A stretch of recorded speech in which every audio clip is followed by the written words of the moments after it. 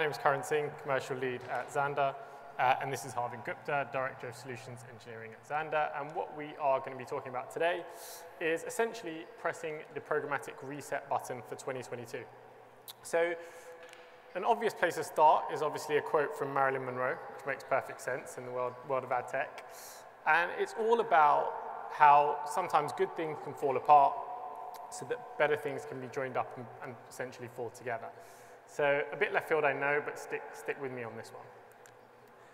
It's potentially a bit dramatic to suggest that as an industry everything is falling apart, but I think we'll all agree that we're very much in the headwinds with all the challenges that we've got coming up in the next year, 2 years, and what we're facing really today.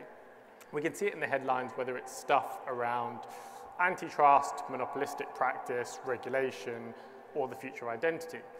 And what's clear and understandable is that as an industry with so much money coming through it now and so much growth that we've seen, we often look for what is the quick fix, what is the easiest solution for right now for us to kind of get over these particular hurdles. So what we want to kind of do today is kind of take a step back, take a breath, and really look at hitting this reset button and looking at ways in which marketplaces as a concept can help us drive long-term solutions to some of the challenges that we face as an industry today. So we'll highlight what those challenges are and what the core components look like, and then Harvin will walk through how marketplaces as a concept can actually help solve for that. So in order to do that, what we needed to do first was really distill down what the core components were, or the kind of key programmatic buying checklist, if you like. So really going back to basics here. And what we came with was the 4 core components being around reach, control, choice, and privacy. And these are the elements that will, one, highlight the challenges of, but also work around how marketplaces solve for these. The first thing is the perennial marketing challenge, right? Marketers are competing for consumer attention. That has become more and more difficult, and we know in the EU alone that there's something like, on average, 8.2 devices per capita. So there's no mean feat to kind of stitch that all together. One of the things that I've been asked in my role this last year has been a lot more around how can brands and advertisers achieve this, but also reach much more inclusive audiences? How do they expand that reach out? How do they support things like minority-owned media? How do we make sure that the way in which we advertise is reflective of who we want to target, which consumers we want to engage with? And that's not something we've necessarily looked at from a tech perspective in terms of solving for. When we've had those conversations and we actually look at how we can, turn it from talking about it into action, it's not something we've achieved to date. And actually, it's one area where we believe that marketplaces can really help dip our toe in the water and help our advertisers gain that reach that they're looking for. We know that certain channels like CTV, for example, become more inclusive just by the very nature of the mechanic. But we can be doing more in this space, and we'll uncover what that could potentially look like. The second one within our industry is all around control, or more likely a lack of control. We seem to be happy within our industry to hold our programmatic buying to the same account that we might buy an everyday item, right? So if I need to go buy a new pair of trainers, I go to the shop, I'm happy to hand over the money for the trainers, so 100 quid for a pair of trainers, for example, get that product back, and I don't ask questions about how much it costs to make those trainers or what the retailer markup is. But with the billions of pounds and dollars that we have coming through our industry, I don't think that's good enough. I think we need to hold our industry to a higher account. Figure out what's in our supply chain. We know that there's unknown deltas, etc. Have a well-lit marketplace so we can understand and take more control in terms of who's adding value, what's not adding value, so we can put those parts of the jigsaw together and create a bespoke solution for us as advertisers. Because what that control gives you is essentially choice, right? And again, within our industry, if you look at something like the Lumascape within our industry, you'll see hundreds of tech partners that you can potentially work with. But when you look at the proportion of spend and how that is actually cut, it's clear that it's not going to those, it's going to one or two players within the market. And for me, this kind of lack of choice makes it really hard for advertisers to differentiate themselves, right? So our advertisers are operating in a hugely competitive market, right? And using the same data sets against the same media assets is not really going to help create competitive advantage in the same way as if you're able to kind of look at who's in the picture and pick and choose what works for you as an individual business and help you to differentiate that way. So it's, again, something that we need to explore in greater detail, and it's something that we're going to look at how marketplaces can help us solve for too. And that element of choice also goes into the way we tackle what is potentially the industry's biggest challenge today, which is around privacy and the future of identity.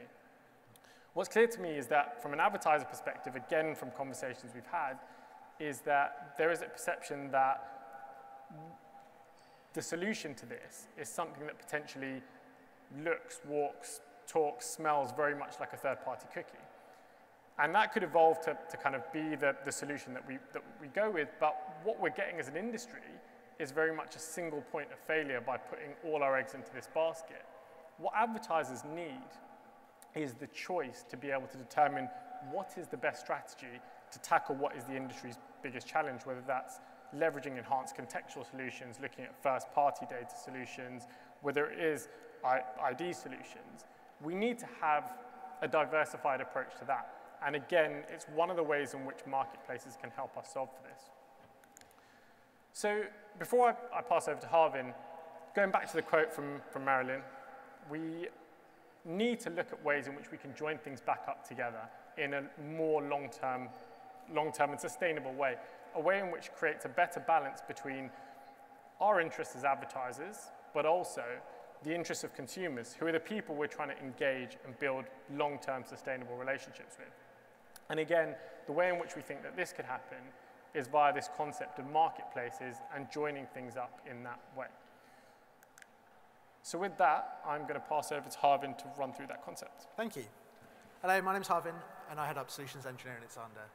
And the big idea that I want to be talking to you about today is how we can take the concept of marketplaces and use that to solve some of the challenges that Corinne was speaking through. So before I do that, I want to start with a definition. So what do I mean when I talk about marketplaces? Because I don't want this to be complicated. So in this world that we live in, we've got buyers, and they're using a DSP, and their job is to maximize return on investment, to create impact, and to buy advertising at the right place at the right price. And then we've got sellers, and the sellers are using an SSP, and their job is to maximize yield in a brand-safe way. But then we've got the environment where these two come together, and that's what I mean about the marketplace.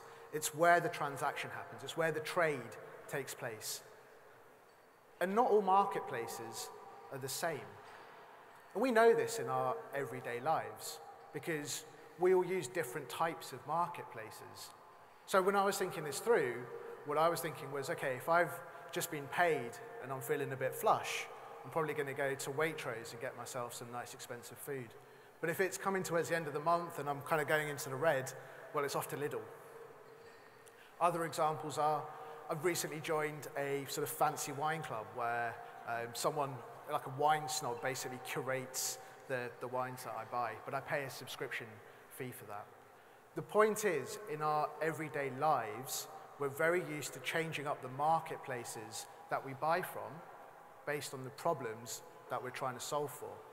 And the big idea here today is that we can actually do that in programmatic as well. And if you can't find a marketplace that's fine-tuned to solve the exact problems that you have, well, then you can build your own. So let's try and map that to some of the challenges that Corinne was talking about. The first thing he spoke about was reach. And we said one of the challenges is, well, we've got lots and lots of environments, we've got lots and lots of formats.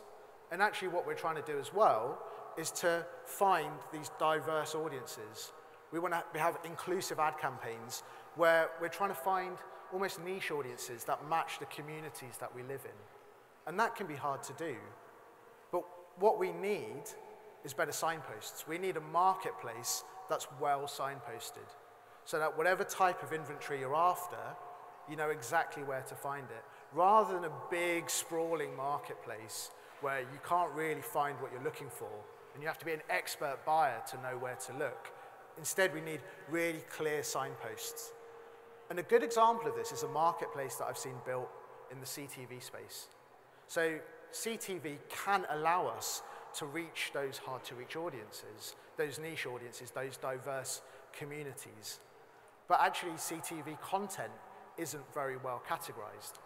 So an example of a well-signposted marketplace takes CTV content and categorizes it. It makes it easy for you to find the exact niche that you're looking for. And because the content is a proxy for the audience, it makes it easier for you to find those audiences that allow you to reach diverse communities. Let's talk about control. So I think this is a really, really important one. As an advertiser, you need to know exactly what you're buying and exactly how much you're spending on it. You need to be able to understand from your budget how much of that went as media cost and how much of it was taken by the marketplace as a fee.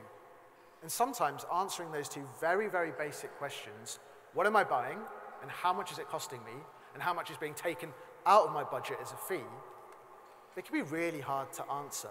And I think that's a problem. I think if you're sat here today and you can't answer those simple questions, then you've really got a problem. So what we need is a well-lit marketplace.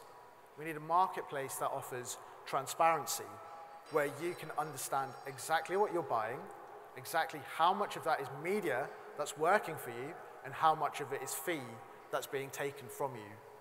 So we need to turn on the light. We need to operate in these well-lit marketplaces. And as buyers, you need to be insisting on that. And if you're not getting it, like I said, build it yourself. Let's talk about choice. I think the idea here is different DSPs have different benefits. So rather than just using one DSP, buyers are starting to turn to a multi-DSP strategy. Often you want to work with a walled garden, and that makes sense because there's some benefits there. But then you also want to operate in the open internet, so you want to use a different DSP. The problem with choice is it can also mean fragmentation. It can mean more complexity.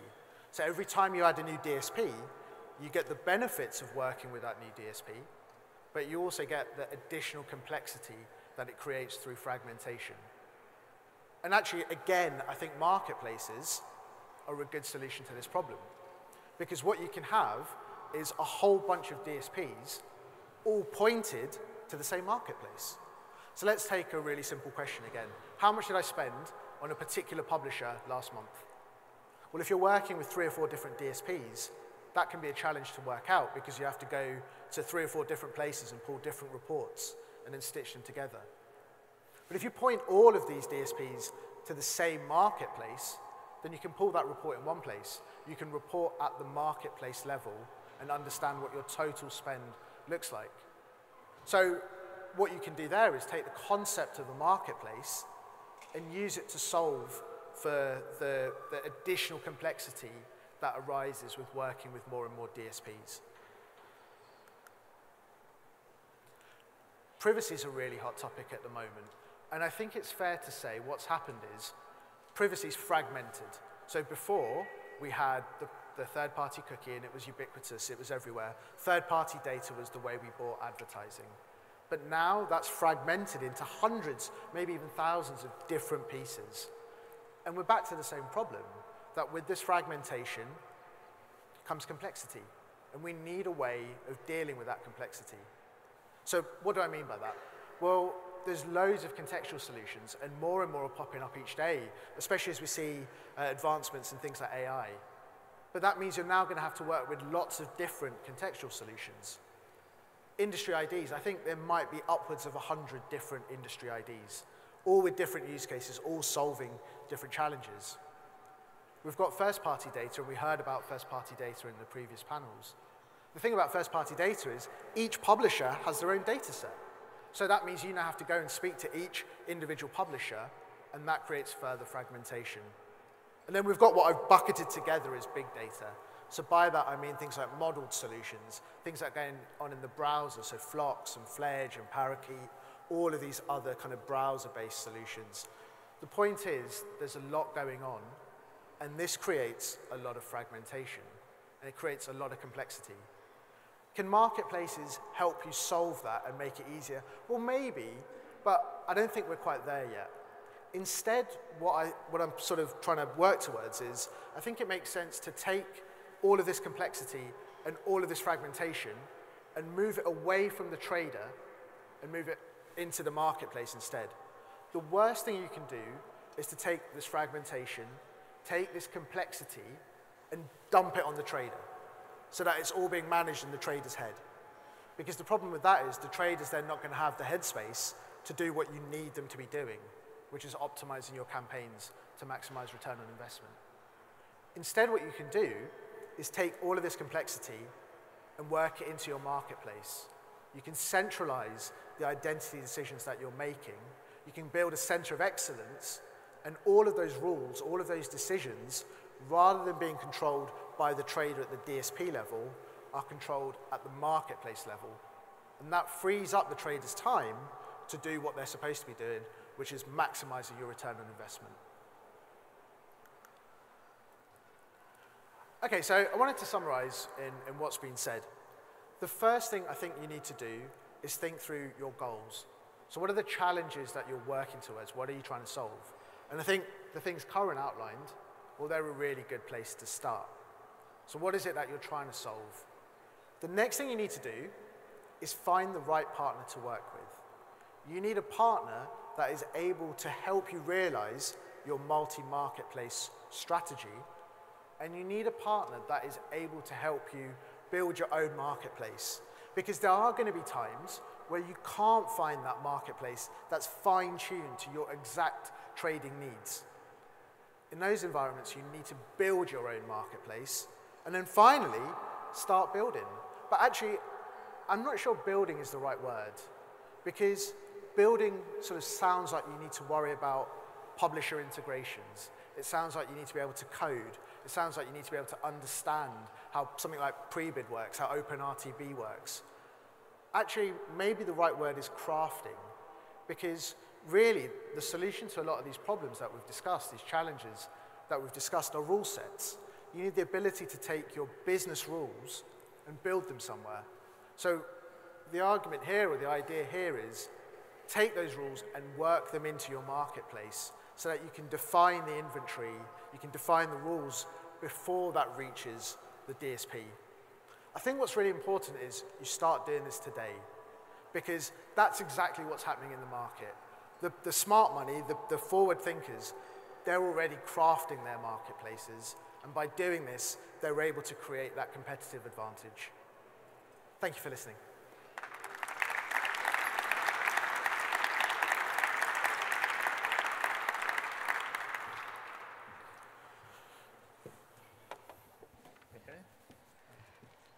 Well, thank you both for that very interesting presentation.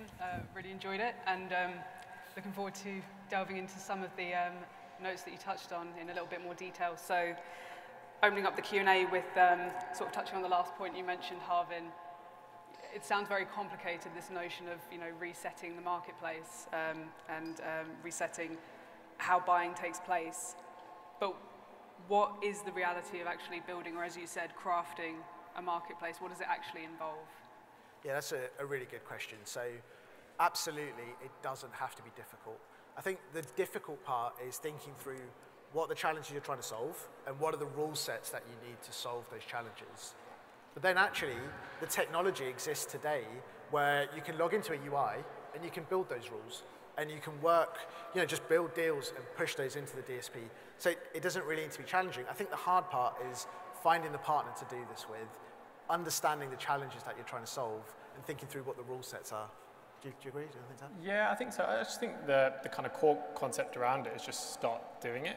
And I think that's true of whether we're looking at kind of the future of identity or solving for some of these challenges. I think from my perspective, there's a lot of waiting and seeing what's next and seeing when the next announcement comes for certain things and stuff. And I think within these marketplaces and the core challenges around kind of setting what your goals are, what you want to achieve, which challenges are more important for you as a business to solve than others, and start there and find the right partner and say, I want to test now. So that actually we're way ahead of where our competitors are in, you know, if we talk around 2 years' time when the deprecation of the third-party cookie finally comes in and all those kind of elements. So for me, it's just, and especially when we talk about it in the context of like things like diversified audiences, again, the key thing here is get it off your plan in terms, or your media plan or your strategy, and get it at the forefront of what you're doing, what you're testing, get the learnings and start doing it. So I don't think that's much different to the concept of marketplaces. It's find the right partner, set the right goals, and get going, really. Yeah, I think the mistake is to leave it up to the DSP to decide. You know, you want to be able to program these decisions in. You don't want to just leave it to chance that the DSP will end up buying from the correct marketplace. And where does curation fit in here? How does curation, or how can it help buyers to achieve, you know, success across these 4 areas that you outlined? As a great example, straight off the bat, when we talk about kind of reach, and we're having this discussion with Lindsay and Serhat at OMD Unite, and the discussion was around kind of how do we actually start doing it, and how does the tech support reaching more diverse and inclusive audiences. And what was clear is that within reaching those audiences, the amount of fragmentation is there, right? And by being able to curate it and curate the relevant supply, we can make that buying really easy.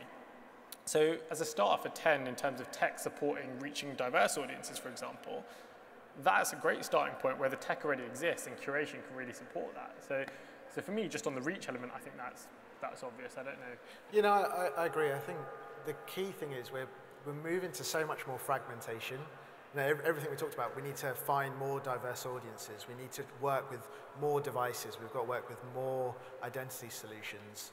So the Marilyn Monroe quote was good because it's about bringing things together. It's about bringing this diversity back together. And I think curated marketplaces allow you to do that. They allow you to kind of navigate this complexity and find exactly what you're looking for and push that into the DSP.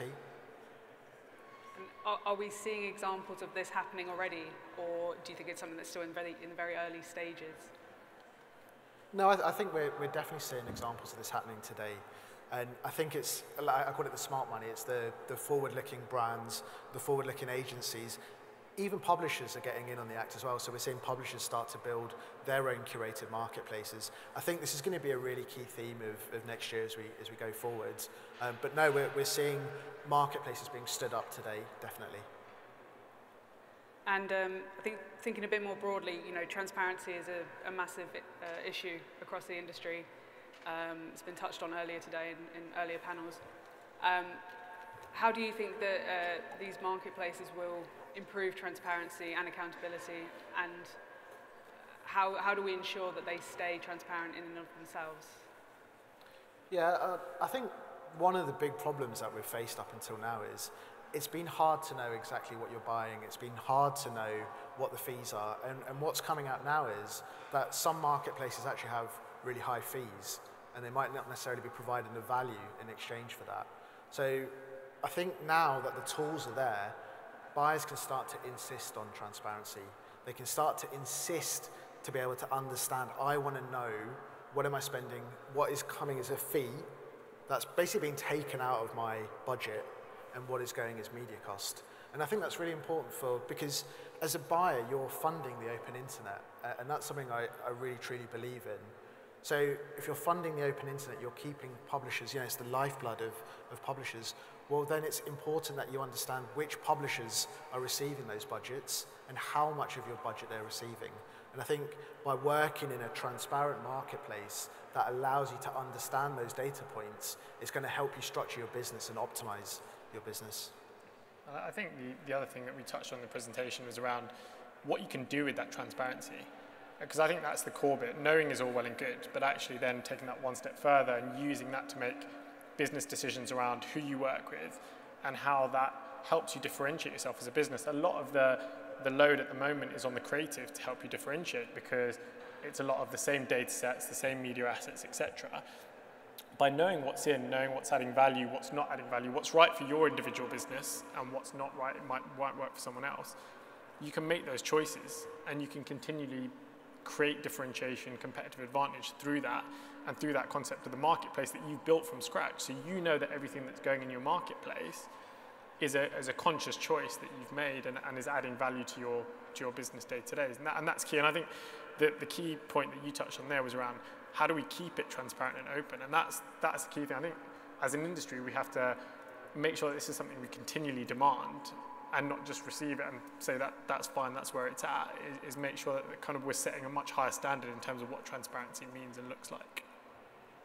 Okay. So final question for you guys is, what are the next steps to achieving wider diversity, better representation of minority communities and also, better exposure for minority-owned publications? Where do we go next to achieve that? Good question. I think for me, it's, like I said, it's a question that advertisers have been asking all the time. It still very much seems to be, we have our core kind of media buying strategy, and then we want to reach diverse audiences. I don't think it can be the add-on to your plan. I think it needs to form the crux of your plan. It needs to be the heart of what you want to do, because that is how you'll achieve sincerity in it, which is the key thing there. You can't do it as a fad or a trend. It needs to be core to what you want to do as a business. You want to engage sincerely and in a genuine way with these consumers. So for me, putting it at the forefront of what you're doing as a business, at the core of your plan, and then taking that to your agency or your tech partners and saying, this is what I want to achieve, means that they'll have to explore the solutions that can help you achieve that, make buying easy for it, make it efficient, find out what works, what doesn't. So for me, that's very much the first step. It's not the, can we also do this? It's, this is what we want to do, and this is core to what we need to achieve next year. And then I think it goes to building those signposts. So it's how do you find these pockets of inventory that are going to speak to diverse and inclusive audiences. So it's actually using the technology to signpost that inventory, which then means the trader doesn't have to worry about the complexity and the fragmentation. They know exactly what they need to do to target those audiences. Brilliant. Okay, I mean, there's so much more we could go into, and Harvin and Karen will be upstairs, so please do feel free to meet them during the breaks, but we'll leave it there for now. So thank you so much for the presentation and the Q&A. Give it up for Harvin and Karen. Thank you. Thank you.